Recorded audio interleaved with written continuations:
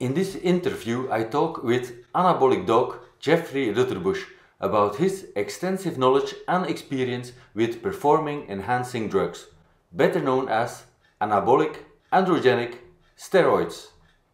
Enjoy. How are you? Fine. I'm looking forward to this. Please like and subscribe. Thank you. And hit that notification bell so you won't miss anything. Okay, so let's start off with Tamoxifen. What is Tamoxifen exactly, and what is it used for in bodybuilding, Jeffrey? Well, Tamoxifen, I have a lot of experience with both as a user and a prescriber. It is a SERM, selective estrogen receptor modulator. Been around a long time. It comes usually in 10 or 20 milligram tablets.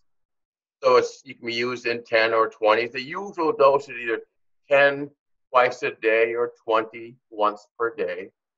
It's a unique substance. It has anti-estrogenic effects in some tissues, but it has pro-estrogenic effects in others. And that makes it a very interesting, drug that I've used. And let me tell you about my experiences with tamoxifen. I grew up in the science of learning to use tamoxifen primarily for guys that had nipple sensitivity.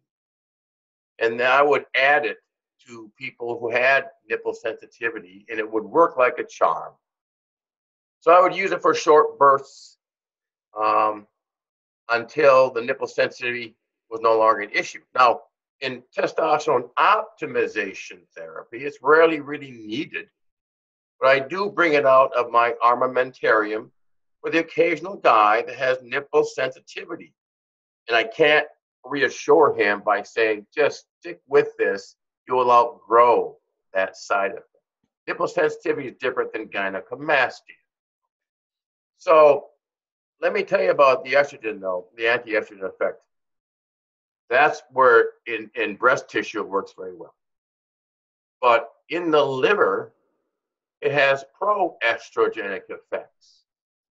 So if I have a person that has a bad lipid profile, I always found that both for myself and my patients, when I did put them on a course of tamoxifen, it would improve the lipid profile from the liver. So there it has pro-estrogenic effects in the liver, anti-estrogenic effects in the breast tissue. So as a multivariate chemical substance drug I would use. And that is the reason I used it for nipple sensitivity. Now, my own personal experience when I was really doing heavy doses, I just threw it on board because of the anti-estrogen effect. It has some LH agonist activity. So that in and of itself would boost some testosterone. And so for about 10 years while I was doing heavy doses, and heavy is relative, probably 400 milligrams of testosterone a week and a couple hundred milligrams of Deca a week, I was doing 20 milligrams a day of tamoxifen. And I never had nipple sensitivity. So I didn't take it for that reason. I took it to prevent any type of nipple sensitivity or any type of nipple gynecomastia that may occur. Because I came across a lot of guys that had such a bad case gyno, they needed surgery. So I thought, well, let me just go on this stuff.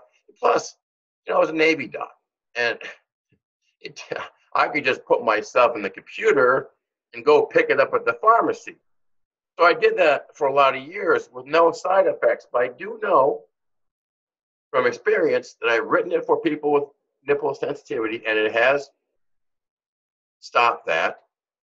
And I do know it does have a good profile on lipids. In other words, I can improve a guy's HDL and decrease his LDL on tamoxifen. We all know that one of the side effects of almost any AAS, the negative effect on lipid profile. So I thought that was an added benefit, potentiate the stack I was on, minimize possibility of nipple sensitivity or gyno, and improve my lipid profile. Because remember, in the Navy, I had a physical every year. So I would track my H&H and my lipid profile, and I did see an improvement. It wasn't great improvement, probably 10 points on the HDL increase, and maybe 10 points lower on the LDL. But since heart disease runs in my family, I thought, well, what an added benefit. So for about 10, 15 years, Stephen, I was on Tamoxifen. Currently, however, I am not. Mm-hmm. Because I was big dosing. But on my current, testosterone optimization program, I don't feel a need to use it personally. Okay, I understand. So for supraphysiological doses, it's an added benefit on the nipple sensitivity and the lipid profile, but with just regular TRT, it won't be needed. And Yes, are sir. there... In my clinical experience, I have found it. I have used it for guys on supraphysiological anabolic bodybuilding doses, but I don't feel a need to use it very much at all in my testosterone optimization guides. Okay, that's clear. And are there any side effects of taking tamoxifen? I researched it pretty heavily, and I was on it for a long time. I think I was not able to come across anything that was long-term detrimental. I mean, you can understand, tamoxifen has been on the market for a long, long, long time. And in the bro science world, it's been used for many, many decades. When I was in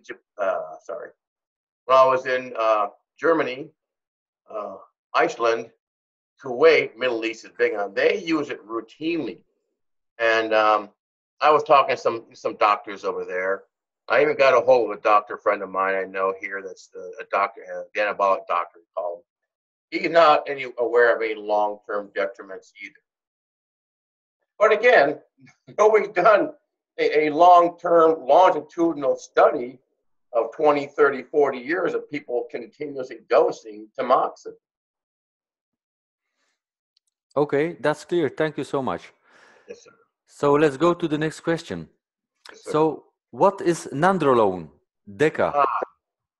Yeah, again, I have a lot of experience with this medication myself, both from the bro science and dosing. And I was probably on 100 to 200 milligrams a week of Nandrolone for 15 years, maybe more, maybe 17 or 18 years. Continuously? Yes, sir. Continuously. I never took holidays. You're not talking cycles like most bros online do. I was cruising. On these doses for almost 2 decades. I'm still alive and feel great. Okay, so and what is the main purpose in bodybuilding? It's one of the most powerfully anabolic and minimally androgenic, hardening, cutting, and anabolics out there. You have Nandrolone, you have Nandrolone decanoate or Deca D. One of the things I like about it is the high anabolic effect, low androgenic effect, virtually no estrogenic effects. It does, however, can at high doses cause gyno. So usually that's why I was on the tamoxifen, and I always prescribe it for my guys who are on high doses. It does have a negative effect on the lipid profile. But again, that's why I would like adding it to my guys on high doses, the tamoxifen, because that would help with balancing the lipid profile. One of the most powerful stacks, I heard the word stack, Deca and D-ball stack. It's been around forever. Now, what is the usual dose of Deca well, 200 to 400 milligrams. In my travels around the world, 200 to 400 is the average dose. You can do a little less. We'll talk about that a little later down the line here. Some guys do more. I know guys that are doing 600 to 800 milligrams of Deca every week, in addition to 2,000 or 3,000 milligrams of testosterone. Yes, That's you a heard lot. me right. 2,000 or 3,000 milligrams of testosterone weekly, with 600 to 800 milligrams of Deca a week. And why are most people talking about cycles, and are you talking about decades? Yeah, no, I'm taught now. These are cycles. These are guys who are doing cycles. But you know, the more a guy stays on anabolics, and the more he feels good, the better results he gets, the less the off cycles get, and the longer the cycles become, to the point that nobody takes hardly any holidays anymore. That's why you talk about this cruising and blasting. I don't know anybody right now, nor would I recommend anybody who's been on high doses or doing replacement therapy. I would not recommend anybody getting off. So that's a relative term, where you blast and where you cruise. I remember years ago, a blast dose would be considered today a cruising dose. It's all relative, coming up. And cycles are long term. So when you talk about blasting and cruising, I know we're getting ahead of it, but it's part of what we want to talk about today. The usual cruising dose of Nandrolone is 100 milligrams a week. The blast dose is, as I said, 200 to 400 mgs a week. But I've seen guys do upwards of 600 to 800 milligrams a week with no long-term detriment. All we watch for is the hematocrit and hemoglobin. We look for mainly liver enzymes. We watch lipid profiles, and that's the only thing I've had re-watch for guys who are doing long-term blasting, cruising. Call it what you like. The terms are relative today. One guy's blast, another man's cruise. One guy's cruise, another man's blast. What is the main downside of Deca? I have heard that it gives a lot of water retention, a lot of mass, but because of you hold up all the water in the muscles, that's not real muscle tissue. Is that right? I have not found that to be the case for Deca. Personally, I did not experience that. I found personally, I would retain more water on higher dose testosterone than I did with Deca. Now, you've heard of the famous Deca dip. The fact that it would diminish your sex drive. I didn't experience that. For 15 years on high doses Deca, I had a significant drive that was never minimized. It's only when I tried coming off those higher doses, give myself a holiday, that I would notice my libido crash.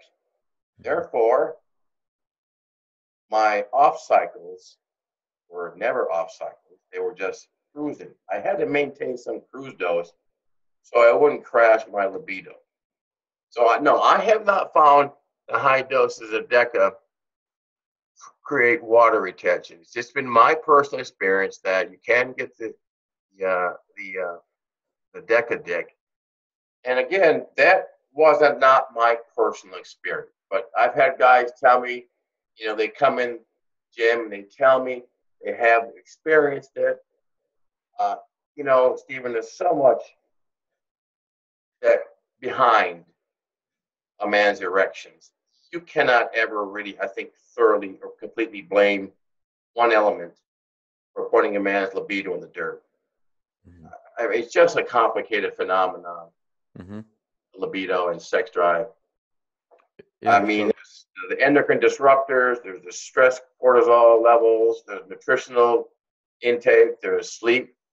and there's attractiveness to your mate. There's spats all the time. There's financial duress. Kids, I mean, these things all come into play when it comes to your erectile function. So back to Nandrolone, I never experienced it, and I never experienced significant water retention. Doesn't mean it doesn't occur, just that I never experienced it, and most of my guys never experienced it. The only side effect that they would tell me about occasionally is the Deca dig.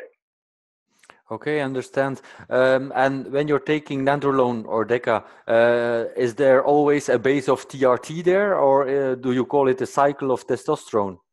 Yeah, I've known guys that have just solely, Nandrolone monotherapy, but no, I was always taking it with testosterone.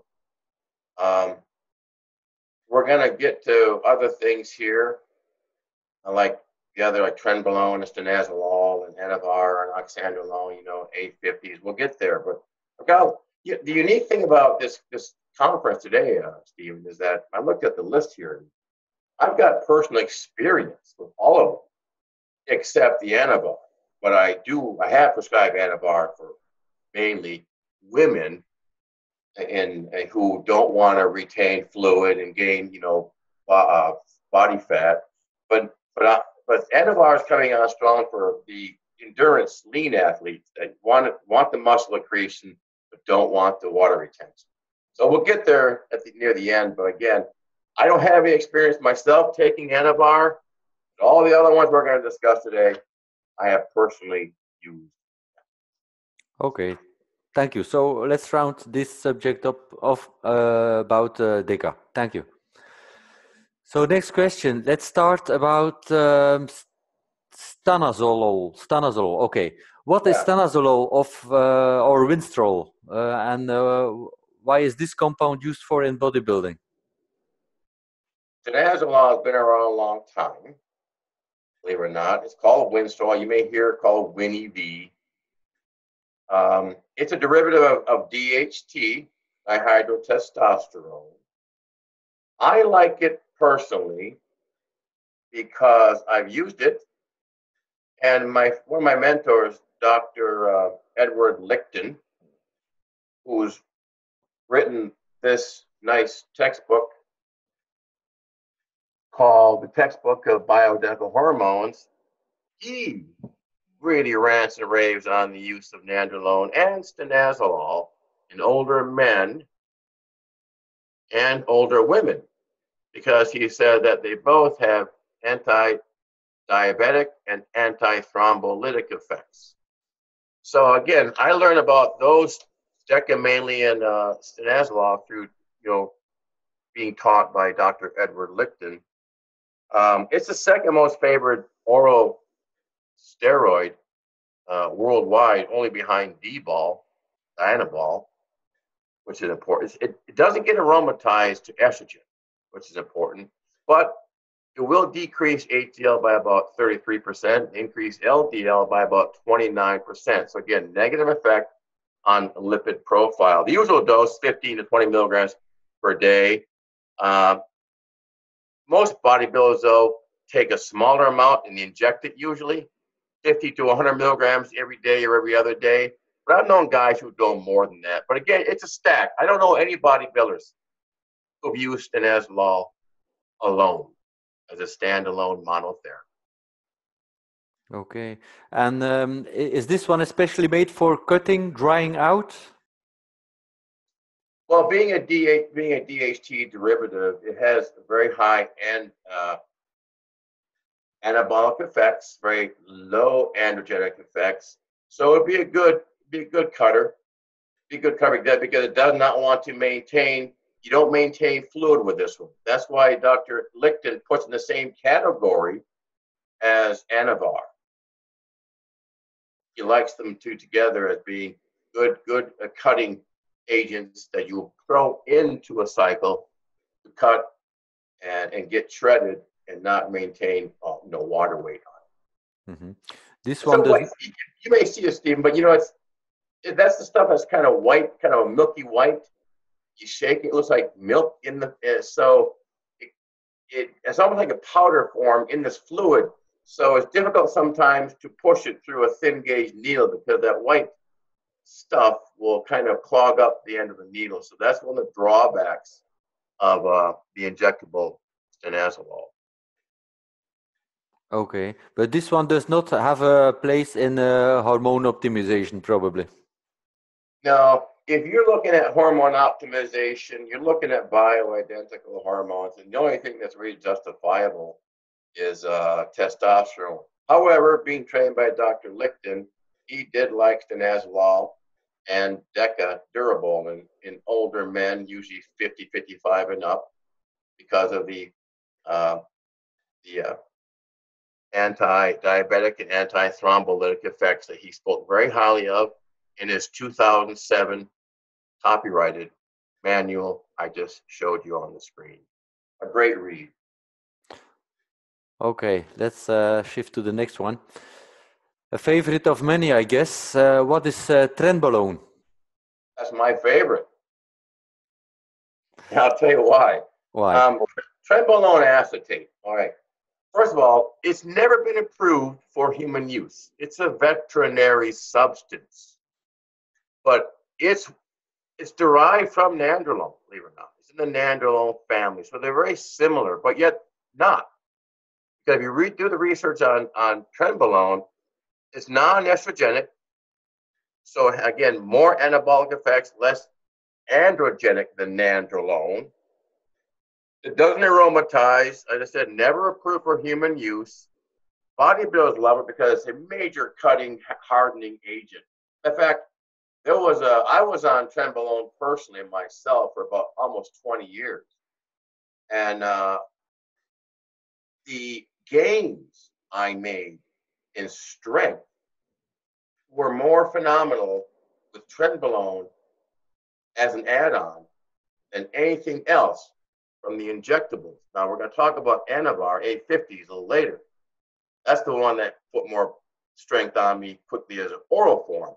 But the one injectable that I thought was the most anabolic, least androgenic, and the biggest mass gainer for me, in addition to my testosterone, was the Trenbolone acetate. Now, you can get this in injectable form, but you can also get it. You can also get it in. There was a company down in Miami. You could call 1-800-GO-HEAVY. Dial 1-800-GO-HEAVY. Hold on a second. No problem. Hey, Mark, I'll get back with you. I'm on this podcast. Oh, sorry, bye. I'll give it. Boss man. Anyhow, so the unique thing about Trenbolone is that you could buy it as Finaplex. You probably heard it, Finaplex. They would take these canisters with little pellets, plastic canisters, with 10 rows of 10 pellets, so 100 per cartridge. And you could buy them. You could buy 10,000 pellets, 10 packs of 100, for about $350 to $450, going to front the market rate was. And they would send them to you, and you could break the canister up and dump those little pellets into a container. And I always found for almost 20 years, I would put those pellets I would chew them up, pulverize them, and place them under my tongue for a sublingual mucosal delivery system. And I got to tell you, that's another delivery, another anabolic that when used in addition to testosterone, I would see my body weight go, once it kicked in, 5 to 8 pounds a week. 5 to 8 pounds a week I would gain, and my squat and bench press would go through the roof. Through the roof. So again, the number one injectable for anabolic effects is muscle accretion is Trenbolone. But again, you can get it as Finaplex, which they inject those little pellets in the ears of cattle. And since it was a veterinary substance, it wasn't controlled and you didn't need a doctor's prescription. You could call some guy down, Jesus, Jorge, down in Miami, and he would ship a box of it to you for whatever the going rate was that month or whatever. And like I say, for almost 20 years, I was on that stuff, sublingual. Our phone. And again, so it's my favorite. It's one of the favorite of global bodybuilders around, because the Icelandic men love this one. But not the standalone as a great strengthening agent. That's why the phone number from Miami was 1-800-GO-HEAVY. Just go 1-800-GO-HEAVY, and they would ship as much as you wanted. You can't get it anymore. No, I misspeak.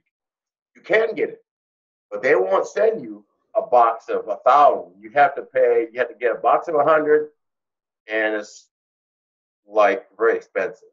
So the price is going through the roof, the volume, the quantity has gone down.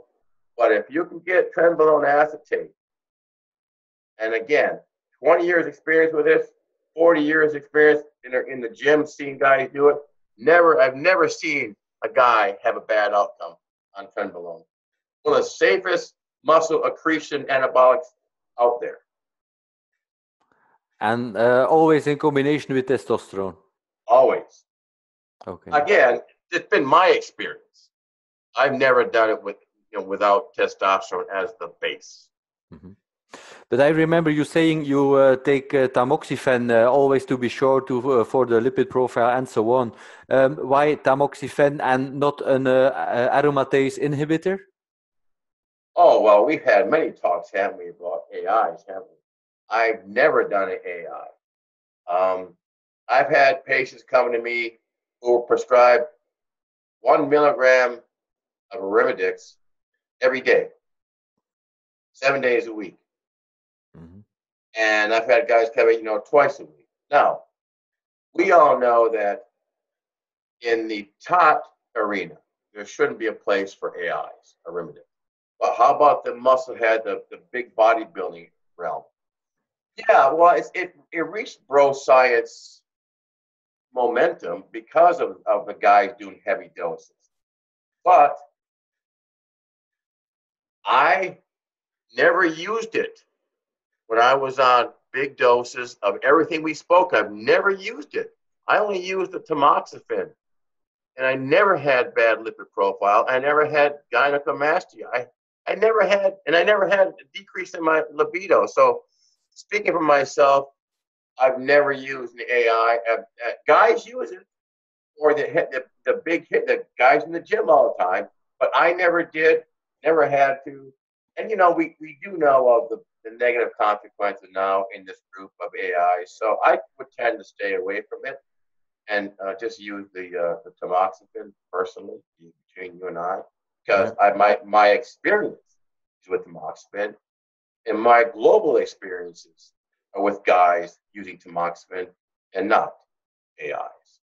Mm-hmm. I understand. In the hormone optimization, they always say, stay away from the AIs. Those are used in the bodybuilding and the supraphysiological testosterone. And even then you say you don't have to block the conversion. You just block the estrogen at the receptor with Tamoxifen. That's been my experience. Okay, so we don't know where that stems from. Yeah, well, yeah.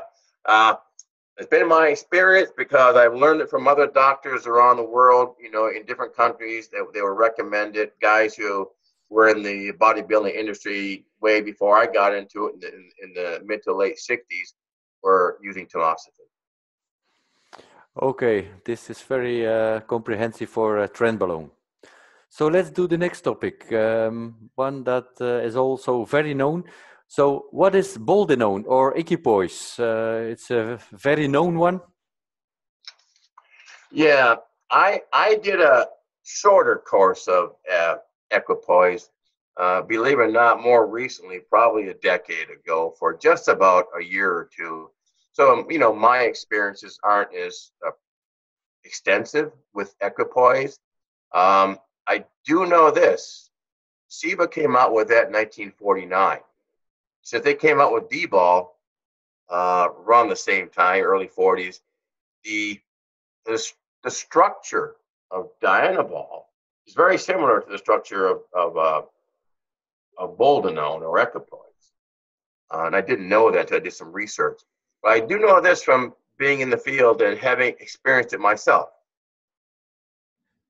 We all know that these anabolics all tend to increase H&H, hematocrit hemoglobin. But this one is known to really accelerate erythropoiesis. This is one you got to watch out for. I know a lot of guys come in with elevated H&H, just short courses of Equipoise. And they've been doing, doses of other anabolics for many, many, many years and didn't have the problem. They decided to throw Equipoise on board, and all of a sudden they've had hematocrits of 65 to 70. Yeah, 70. That's dangerous. That can be dangerous. Now, it doesn't have any liver toxicity. Lipid profiles are negatively impacted, like pretty much all of the rest of the anabolics. I have found that this Equipoise, one of the problems I find with it personally and out there in the real world, is that it takes a long time to kick in. It can take greater than 8 weeks before you'll notice anything. So you got to give it time to kick in, either as a standalone monotherapy or as a stat. You've got to give it time. And a lot of people don't have the patience to wait 8, 10, 12 weeks before it kicks in. So they get frustrated and go off it. And I do know one other side effect I've seen with this one. I don't know, it's just an anecdote. But I've had guys that come in and say that, man, they got nosebleeds from Equi. That's just throwing that out there, saying H&H's go through the roof. Some guys get nosebleeds with Equipoise. I know Equipoise. I know some professional athletes, collegiate athletes that tell me about the cycles of Equipoise they've done, and for some reason, there's been a myriad of them telling me about the nosebleeds they've gotten with Equipoise and the larger and quicker elevation in H&H. That's a downside right there. But it's been around for a long time. But again, I just told you my experiences and what I find out there in the real world. So, and it gives a lot of erythropoiesis. So that's good for endurance athletes then. Yes, it is. It could be. I mean, I'll say if you're going to bring H&H up, I mean, you think about it, you could also use it as therapy for intractable anemia. Mm-hmm. But anyhow, again, Equipoise, the problem with it is the H&H elevation rapidly and the prolonged wait, you might say, as a stack to notice additional muscle accretion. Okay, but once it works, it's a very lean muscle, I guess. Yes. Yeah, so once it works, it's a very good stand. I mean, it's been around for a long time. I mean, 1949 I said this. So it's been around a long time. And to date, I don't know of anybody who's died of these anabolics. I mean, we know as doctors, we hear people dying all the time of having legitimate prescribed medications. I mean, we all know the side effects of these meds we prescribe. I mean, depending on what study you read, between 100 and 200,000 people die every year from the side effects of accurately prescribed synthetic chemicals. You don't hear about that much, but trust me, if the ignorant masses knew that the third to fourth leading cause of death in the United States would be side effects of synthetic chemicals, they'd be up in arms. Yeah, exactly. So back to Boldenone, because it kicks in so late after 8 weeks, as you said, it's something to stay on for much longer, probably. Yeah, I've known guys who were on Boldenone for years. And like I said, I gave it a year. I did notice it kicked in a little bit. And once it kicked in, it's a very continuous added muscle accretion. But, my history of being on the Nandrolone prior to adding the Boldenone, was I just found that Nandrolone for me worked better. I had a longer history with it. I liked what it did to me personally, so I gave up on the Boldenone. I understand. Just one last question. What's the typical dosage of Boldenone? 200 to 400 milligrams per week injectable. That's the usual dose. I researched it around the world, 200 to 400 milligrams a week. Now that's the bodybuilding doses, and that's stacked on to usually a testosterone and usually a good oral anabolic, which we're going to discuss here shortly, I think. Maybe a next one. So that's dosage 2 to 400. That's for Boldenone. Yes, sir. Okay. I thought it would be higher. Well, that's the average dose. Now, again, I run across people who've done 600-800 milligrams, double that dose. But the average dose for the average bodybuilder is about 2 to 400, in addition to their other elements and gear. Okay, let's shift to the next one. Okay, what is Oxymetholone or Anadrol? Yeah. Let me tell you about my experience with Anadrol. First of all, A-bombs. They call them A-bombs. That's a DHT derivative. It's the most powerful oral anabolic on the market, bar none. The usual novice that adds Anadrol to their program.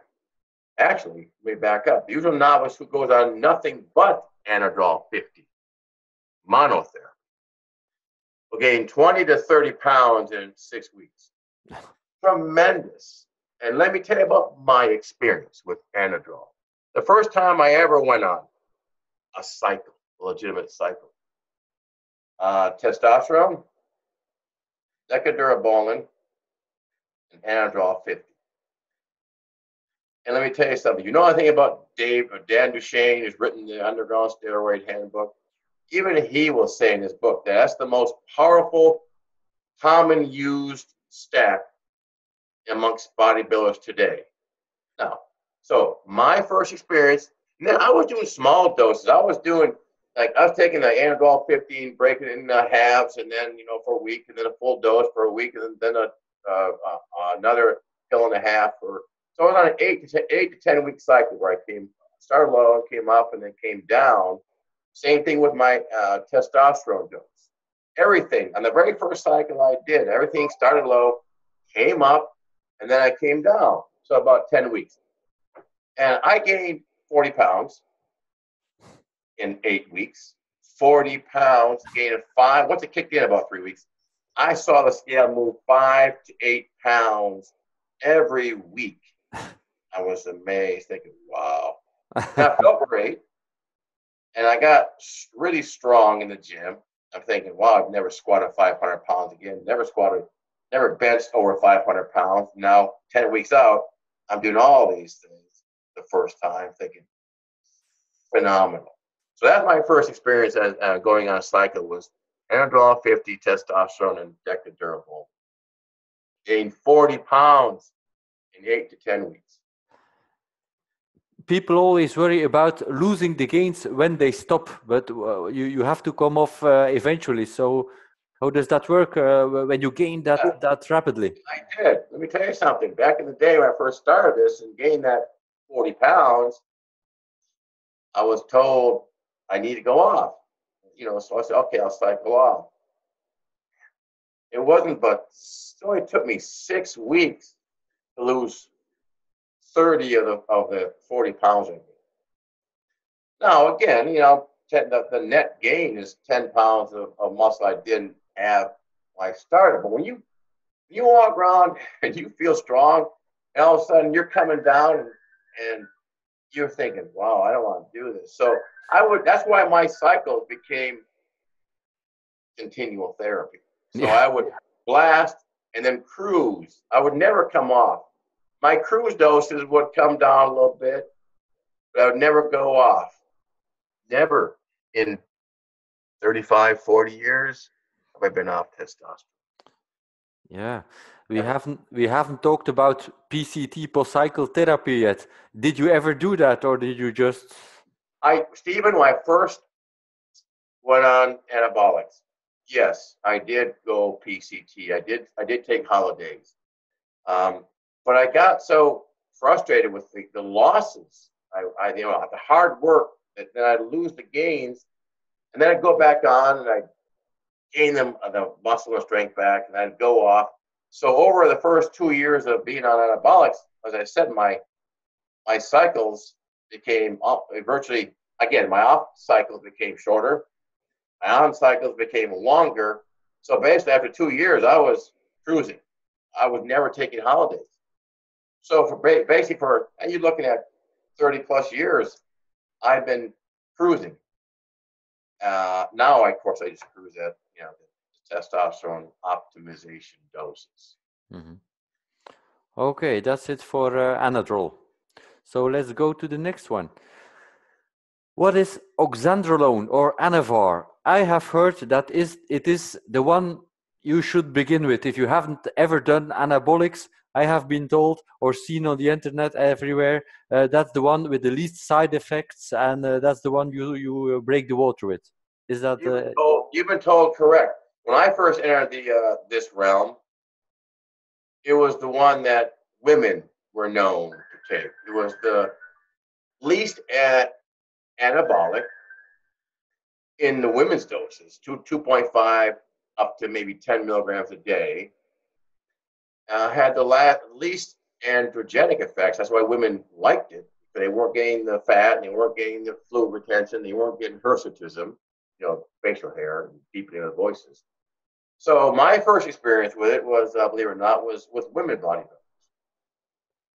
And I've never, this is the only one that we're speaking about today that I've never been on. I think though, given what I've been on all the years, I wouldn't probably make much gains on Anavar.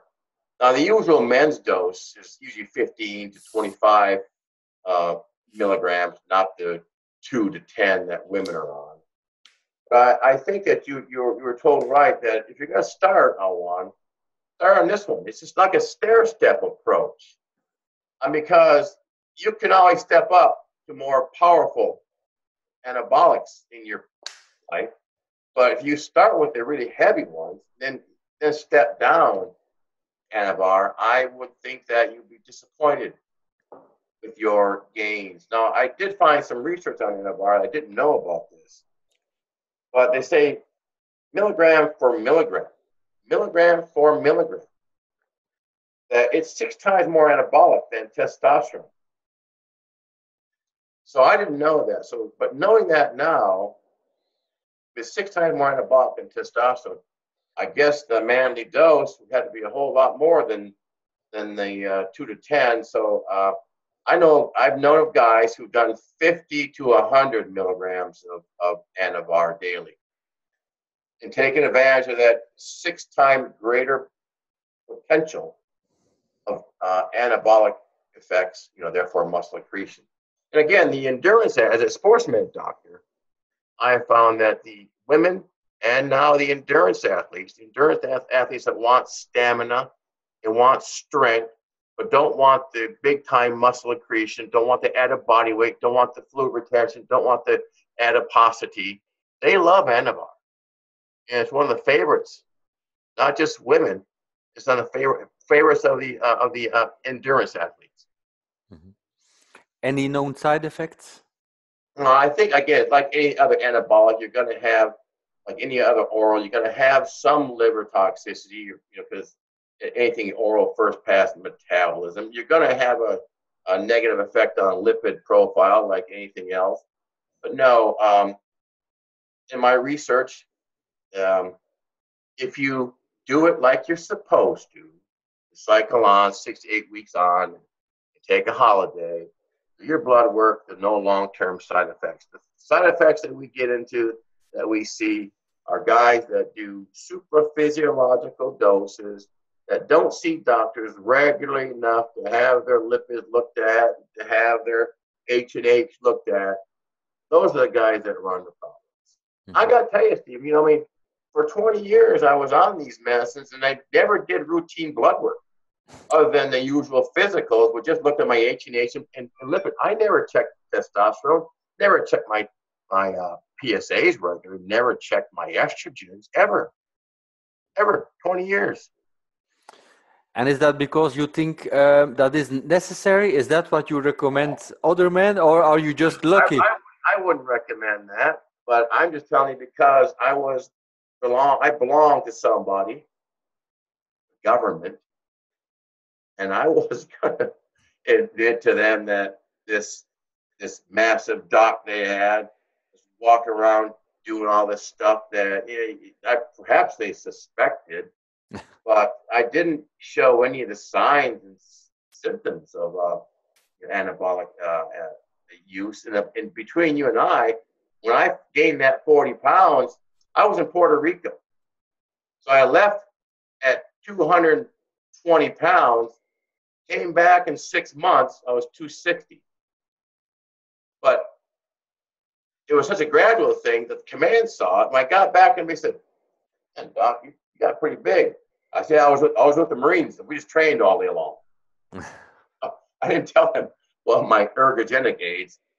But yeah, for 20 years I never did. Would I recommend that? No, but I just didn't want to admit what I was doing to the government. They say, well, you can't be doing that. You shouldn't be doing that. Get off that.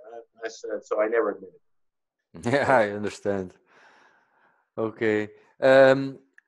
Taking Anavar, would you recommend people also to take the Tamoxifen?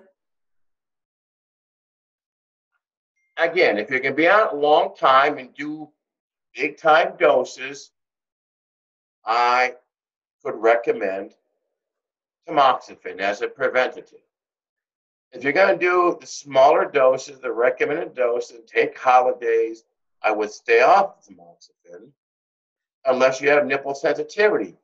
But then again, as a preventative, I would. That's why I look at bloods now, because if a guy's got a bad lipid profile and I'm making it worse on Anavar, I'll just tell him, let's do some low dose Tamoxifen and improve that lipid profile. And again, I told you, Tamoxifen acts like an LH agonist, and so much like HCG, and it can increase testosterone production endogenously. So again, I've had great luck personally with using Tamoxifen over the years. I don't know where the science stands now. Again, what we do in TOT, it's not really considered part of hormone restorative therapy. But in the anabolic world of meatheadology, yeah, I recommend using it. Okay, and you probably use it with all the substances that we have talked about, Boldenone. Yes, I would, but I think the least one, the one that would probably be the least likely to have to use it would probably be the Anavar. Okay, but all the others like the Boldenone as well, the Equipoise. Oh, yeah. Yes. You recommend the Tamoxifen. Yes. Okay, and that's 10 milligrams. 10 to 20. Okay. And you can do it once a day, 20 milligrams once a day, 10 milligrams once a day, 20 milligrams. I'm sorry, 10 milligrams twice a day. I always found it best to do it twice a day. Mm-hmm. For the half-life effect, I take it morning and night, just 10 milligrams morning and night. Okay. I guess we covered all the substances that you told me that you have personally experience with. So let's do the last questions for this episode. So what exactly is testosterone used for in bodybuilding? Can we just high up the dose from TRT from 200 to 300 to 500 milligrams a week and just do that as a cycle? Yes. You got to remember, in the old days of Arnold and Sergio Oliva, Cuba, Bill Pearl, these guys, they didn't have all the stuff that they got out of gear. They got massive and just doing testosterone megadoses. Then again, they were smoother. You remember Sergio Oliva's physique? He was huge, but he looked a little smooth. But that's all they did in the old days, just massive doses of testosterone.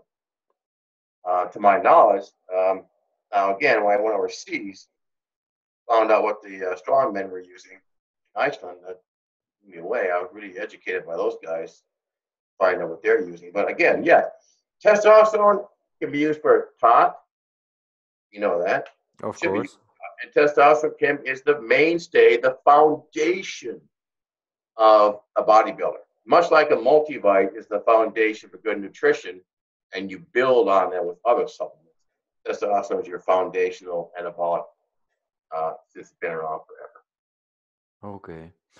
So let's come back to what we've already talked a bit. Blasting and cruising. What is that exactly? Why do bodybuilders do that, and how does it work? Well, as we said, it's a relative term.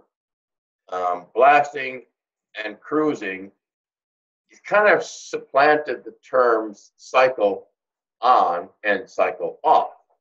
So rather than cycle on and cycle off, you call it blasting, is when you stack a bunch of things to gain muscle mass and strength, but then you don't come off.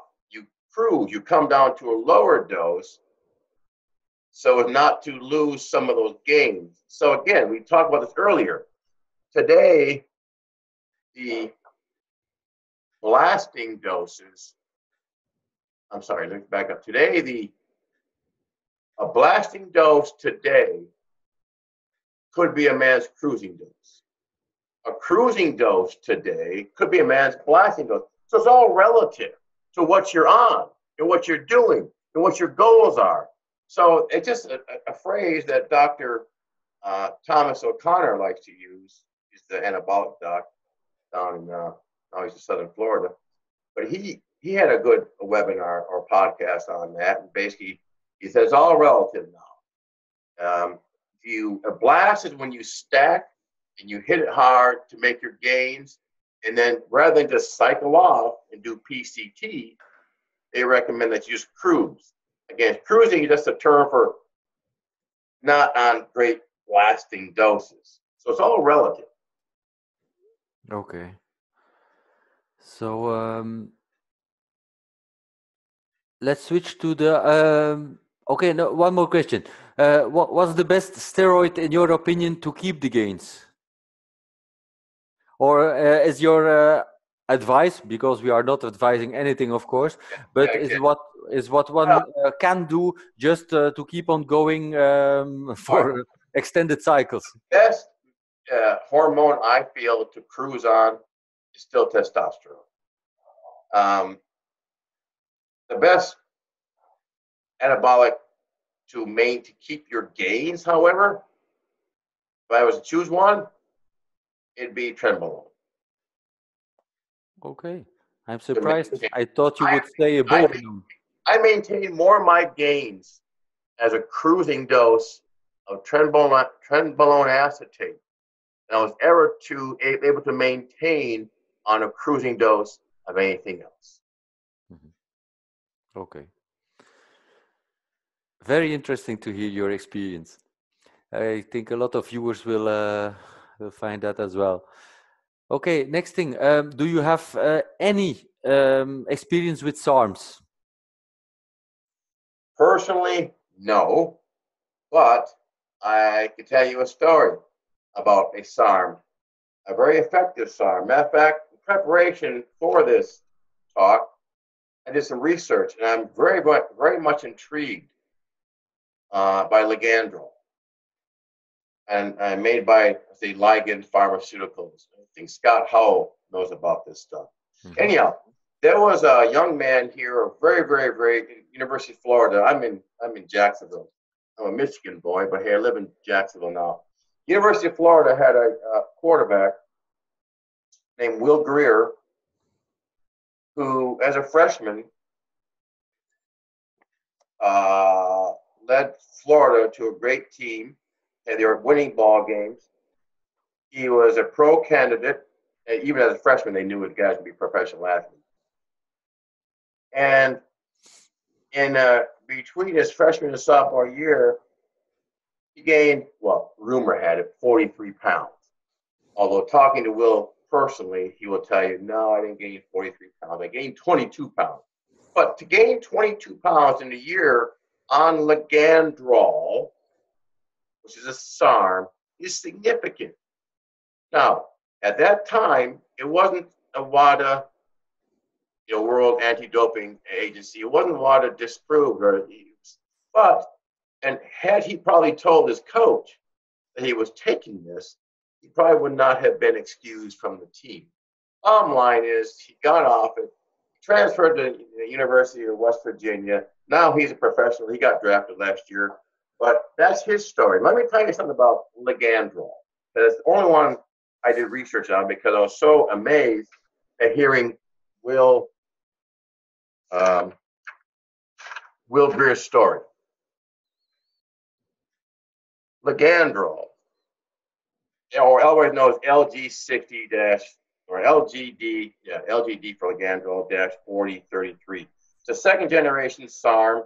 I don't really know what a first generation would be. But he gained 22 pounds in a year. Now, it has great androgen receptor selectivity. It's got a strong AR agonist for muscle, bone, but weak for prostate, which is good.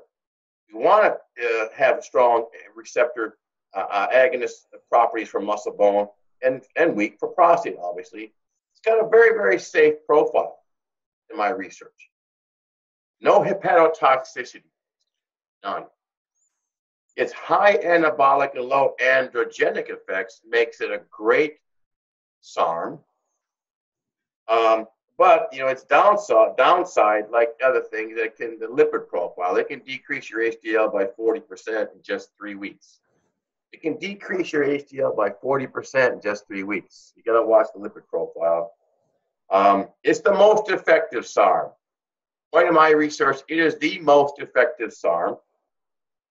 Preferred over Ostarine and Andorine, which are another SARMs. I don't have any experience with them myself.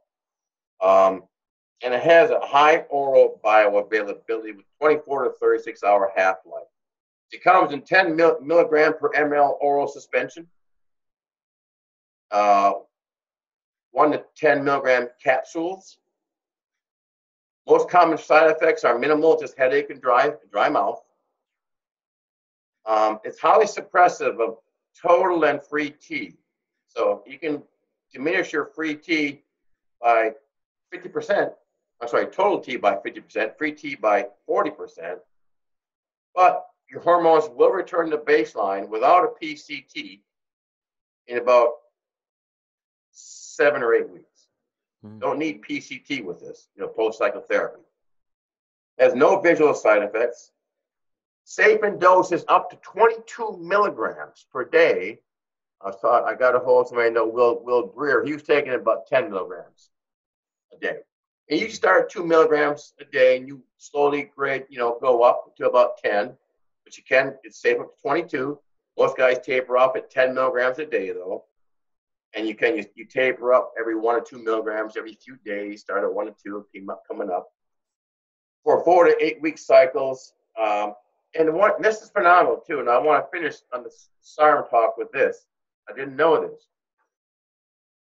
It's been shown to significantly reduce sex hormone binding globulin.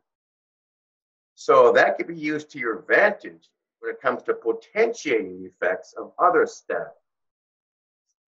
So having known this now, I think, wow, how many guys we see in this field that have a real stubborn SHBG. And given its safe profile, my gosh, I wish I could come across some of this and start using it, putting it in my armamentarium. It's so safe and it's so effective for lowering SHBG. So what a great drug to add to potentiate the effects of a stack. So again, never experienced it, Stephen. My story I'm telling you today is only because of what I read about with Will Greer, who was suspended from college play because he admitted to taking it. They asked him, "How'd you gain so much weight on the off season?" Well, I did this Ligandrol. He was just giving me some guy in the gym. And so I'd like to do some more research on Ligandrol personally. The textbook of anabolic steroids, textbook of anabolics by Bill Llewellyn, he has a good section there on it. I got to tell you, a lot of my research on Ligandrol today that I presented to you is come from his textbook, the 11th edition, which is replete with information regarding a lot of these substances we've discussed today. Okay, thanks for your medical take on the Sarms and the Ligandrol. So we're getting to the end. So let's talk about steroids combined with TRT. So I have a lot of people asking me in the comment section of my videos as well when we talk about TRT. Can we combine this at low dosages continuously with anabolic steroids? So what's your opinion on that? Well, not just yes, but hell yes. It's done all the time. I mean, you're asking me if we can combine anabolics with TRT, right? TOT. Yes. Yes, I'm doing it right now. I'm adding low dose Nandrolone Deca because of my good experiences over 20 years with it, and what Dr. Edward Lichten writes about in his book. He really favors it in men over 55 years old. So currently I'm on 20 milligrams of testosterone daily with only 10 milligrams of Nandrolone. So I'm doing 30 milligrams a day. I am, but usually in the quads or the glutes. It's a small dose. It's, 30 minutes. That's just 0.15 on the little BD syringes. Only problem is drawing that volume for that little syringe. It takes a little time. It takes a few minutes to be patient. And I pin myself currently with 20 milligrams of testosterone, 10 milligrams of Nandrolone. Now, compared to the Nandrolone I was taking for 20 years, that's a small dose. But that's a 70 milligrams a week. And I have noticed some strength gains in that low dose since adding it to my tot. And I've noticed the fact that, at my age, I have a lot of arthritis. And I've noticed it's significantly diminished the amount of joint pains I have. Mm-hmm. Not like it did when I was taking it 100 to 200 mgs or more per week, but at 70 milligrams a week, I have found that it has helped me with my knee pain in particular and my shoulder. That's exactly the answer to the question I have got one of my viewers. So he asked, can we add low doses, 50 to 100 milligrams? That's what you're doing a week of Deca for joint issues. So that's a big yes. Yes. Now, again, I'm doing it. I'm going to recommend people doing it. It's hard to get Nandrolone Decanoate, though. They took it off the market in 2007, I think. But I found a pharmacy in Texas, Frisco, Texas, called Drug Crafters that makes it for a decent price. Of course, if you're only doing 10 milligrams a day, then a 200 milligram 10 ml vial can last you quite a bit. Mm-hmm. And that's the anabolic of choice, the Deca, no others. That's the one. Yes, yeah, that's other than testosterone as the mainstay, my anabolics of choice, as I said, are Deca and Trenbolone. I don't currently run Trenbolone, but because I was able to find a pharmacy that will compound Deca-Durabolone for me. Mm-hmm. So I had a doctor friend write it for me. I said, listen, I'm only doing 70 mgs a week. That's a low, isn't it? I said, yeah, but I'm on top of my 20 milligrams of testosterone. Mm-hmm. So you get 30 milligrams a day. That's 210 for the week. Now, people have asked me, what's the ratio? If I do, 2 to 1, 1 to 2. Well, I'm doing 2 to 1 or 1 to 2. But my point is 20 milligrams of test, 10.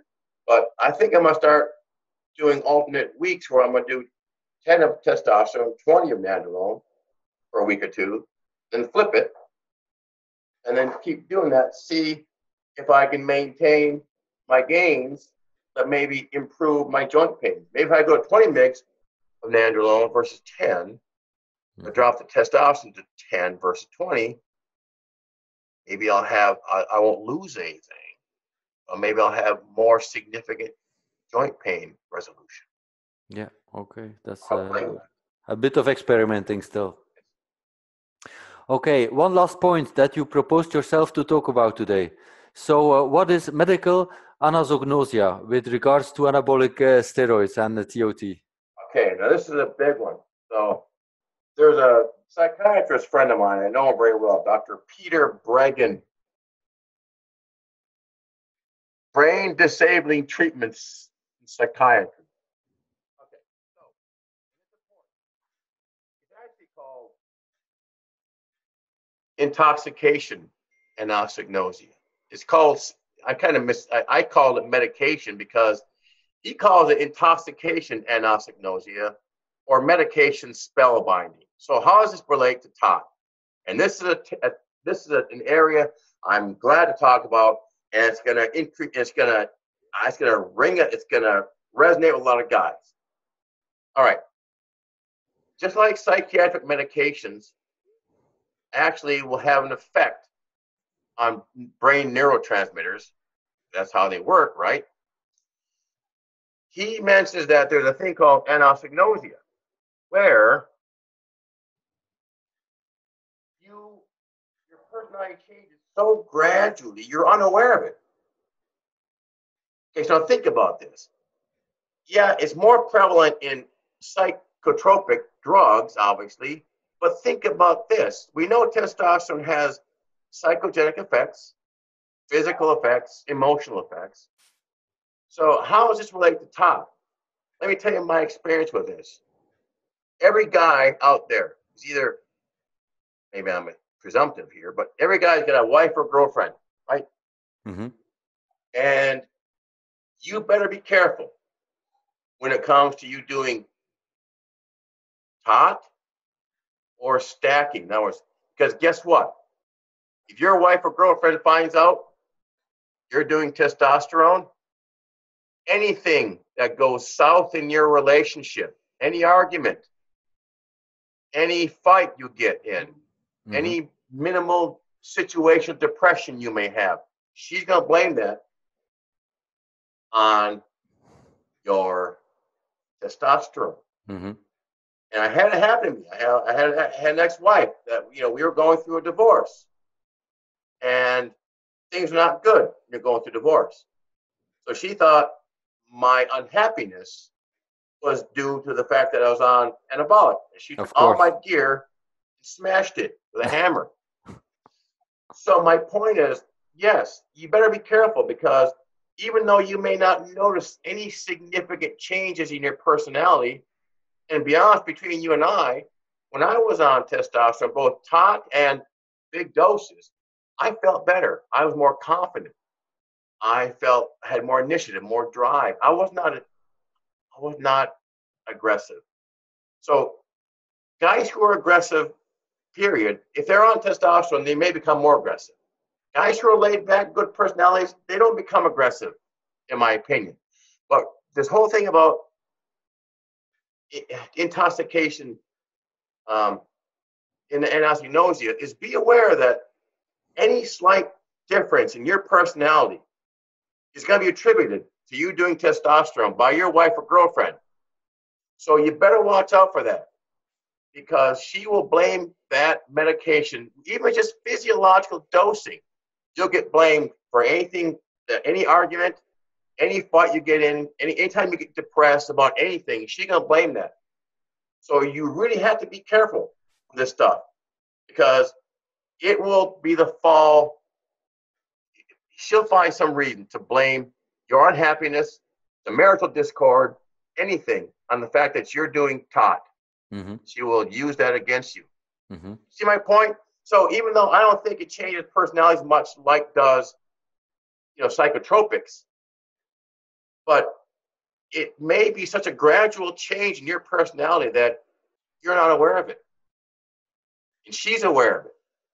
And she will hone in on that. Mm-hmm. And make your life miserable. You'll have to justify why you're doing TOT, and she will try to have you stop it if she thinks it's changing your personality. And she will hone in on your personality changes and blame anything she can on testosterone. So be careful. If there's any change in your personality, your girlfriend or wife will attribute that to testosterone. So Serious. I've experienced it, and guys put me all the time in the gym. I understand and I can concur, but what do you propose then? To do that all a bit secretly? Well, propose. Here's what I, here's what I propose. One, you better make sure that you treat your wife or girlfriend special. Meaning, don't take a bad day at work and come home and kick the dog.